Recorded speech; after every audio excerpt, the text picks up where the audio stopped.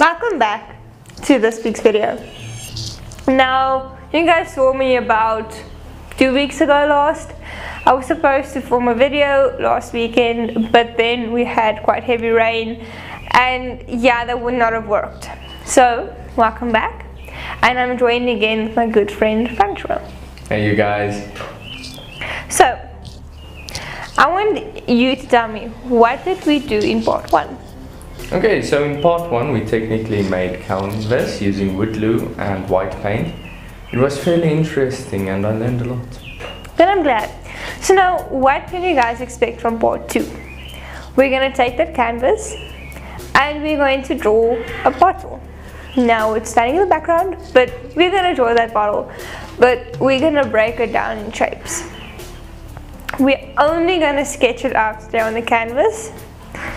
We will also, I'm looking to also do a sketch, but I'm not sure about that part yet, but we're focusing now just on basically on painting. And this is out of both of our comfort zones, if I'm not mistaken. No, you are not mistaken. So this is what I want the art channel to be. I'm not going to do something that I feel comfortable with. I want to go out of my comfort zone. So without further ado, let's get in with the video. Let's do it.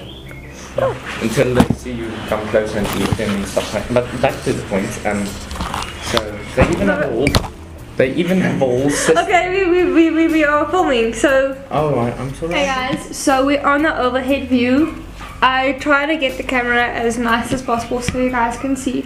I've already started and then we realized that the camera wasn't lacquer, so I'm gonna just do it, yeah.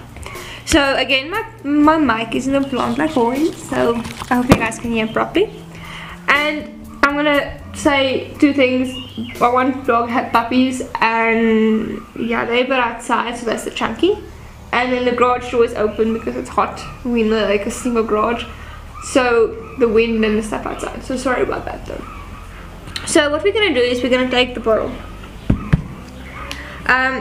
This is how the bottle looks. For you guys, you can't really see it like this. It's like half of the top you didn't make that off. So the bottle looks like this. There's a small rim, then there's like a neck and yeah. So this is the bottle we're gonna work with. So sorry you guys can't really see it. We're gonna work with it upright, but follow along with it. I will see you to put how the bottle looks somewhere in the video. So I'll just take a photo of that. Yeah.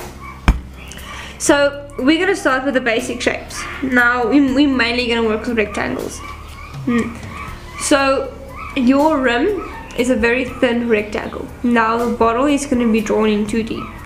We're not gonna draw the bottle in 3D because 2D is just a bit easier to explain. So you're gonna start off with a thin rectangle. Long and thin rectangle.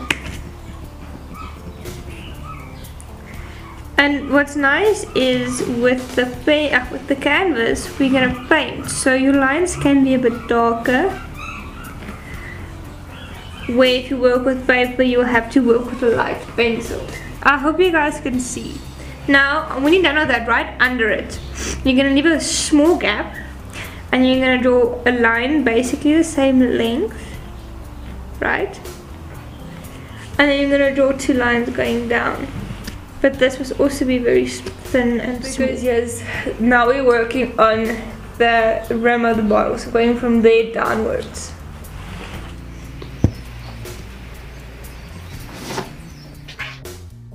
On these 2 sections. Now we're gonna work on this part of the bottle, which is actually a cylinder, but we're gonna work with a rectangle. So now from where that point ends, the point that came down, you made the shorter line. You're gonna take your line down to however long you want it.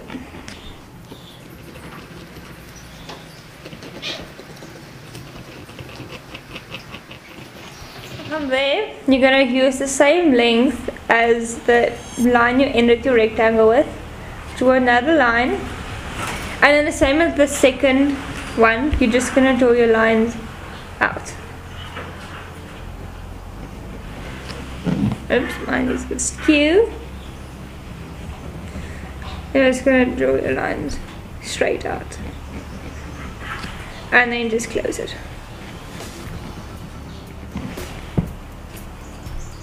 And I went too short with mine. Shall I? Because I've actually went too short with mine. I thought it was part of the process. Sorry. You still. That's fine. We're gonna work on this long piece of the bottle. Right. So now, same thing. You're gonna draw your line just under that. Basically the same length. And then you're just going to draw it straight down. Now this is going to be the longest rectangle we have, because that's the longest part of the bottle. Now my bottle's a bit small, but just roughly showing you guys. And then you're going to close it off.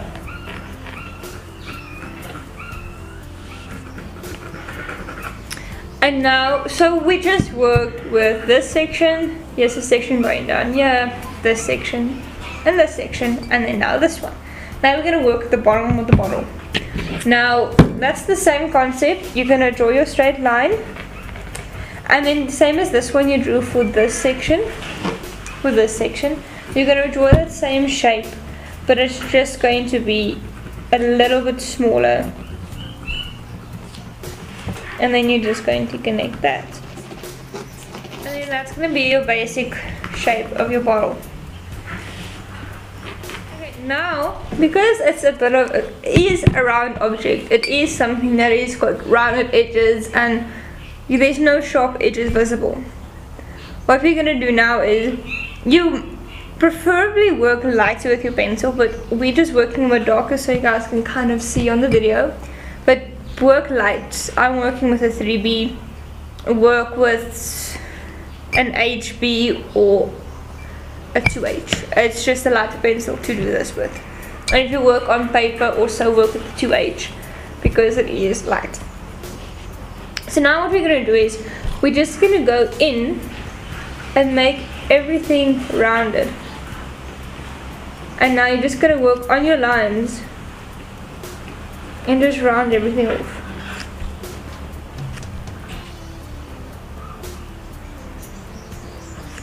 To the shape of your bottle. This is a bit of a part that is a bit, I wouldn't say tricky, but it is something to get used to. And work with short lines, don't try to work with long, don't try to do one continuous line. Work with short strokes and then just round your bottle off. Okay, so you guys can see my bottle shape.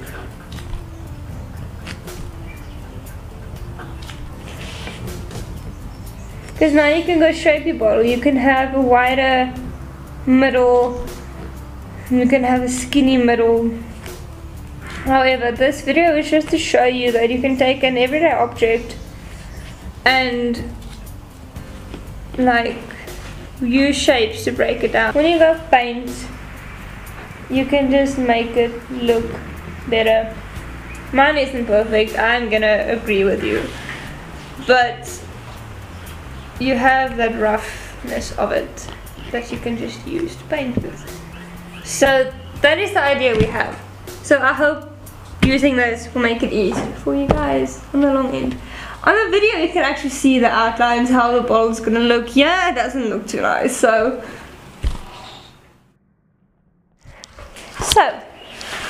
tell me what you have learned out of this whole experience of breaking down a simple bottle into shapes. Well, I've learned that you can draw stuff like bottles that is circular using rectangles, which is actually quite amazing. I would have never done it that way. Maybe just as a box to draw it in, but... You see, you learn new things every day. You learn the unexpected. Taking a round thing, using how, but it works. And using shapes in art makes your art so much easier to draw, because a lot of things is consistent out of shapes. Like, you're a realism artist. So explain to me the shapes you would use in a face to form and to have a base of your face. Well, in the face you mainly use circles. I don't entirely like using that method, but it does come in handy when you draw out of your hand, but it's mainly circles. You barely use rectangles just to map out where the eyes and the nose and mouth is. You see, so people are completely different. I always don't use this method that I showed you guys, but in some cases I do. I find it sometimes difficult, but sometimes it makes it easier. So it's all up to you as the artist. Very true, I agree with you.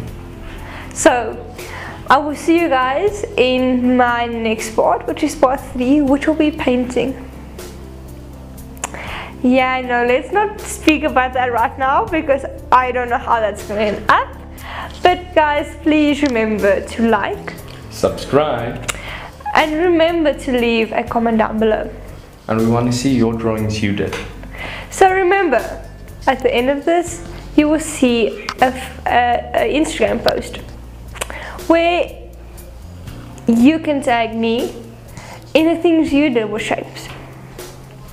So until next time, stay tuned for the next video. Bye. Bye.